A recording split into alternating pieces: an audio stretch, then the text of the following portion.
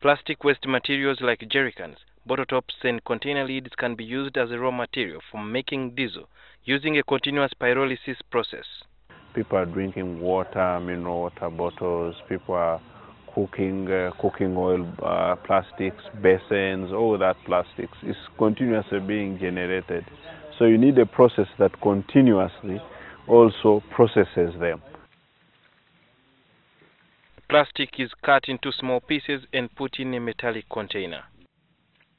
Using firewood, the plastic is exposed to heat from a rocket stove. A metal plate is fitted onto the stove to protect the plastic container from direct heat. The temperature meter wires are fitted on the stove to help monitor the required temperatures. If you put in 1 kilogram of plastics, you get 1 kilogram of biodiesel, diesel. After hitting the desired temperature, the plastic melts and evaporates through a pipe, which is suspended in a bucket of water. The diesel then collects slowly above the water through a condensation process where vapor turns into liquid. To test the product, a stick is dipped into the floating diesel before it is torched. What is for sure, the prices will drop significantly because you imagine you are using waste to generate a valuable product. The diesel which is collecting on top here cannot be straight away collected and used in any engine or any motor engine because it still has the water content which is perilous to such engines. So it will be subjected to another process of using densities and a filter which will separate the diesel from water, and that will be safe to be used in any car.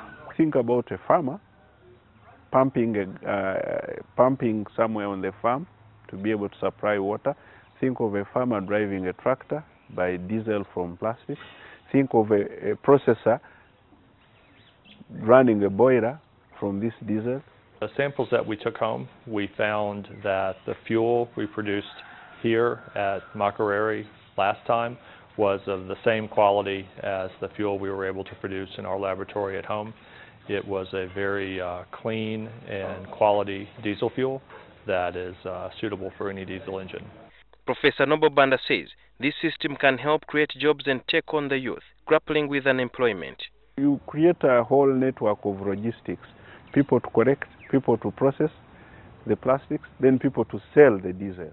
It's a noble innovation, but Professor Banadda says this pyrolysis technology could present challenges to the environment. What is going to be worked on is now that the plastics, the diesel you get, is also used to fire the reactor. Sudhir Byaruhanga, NTV.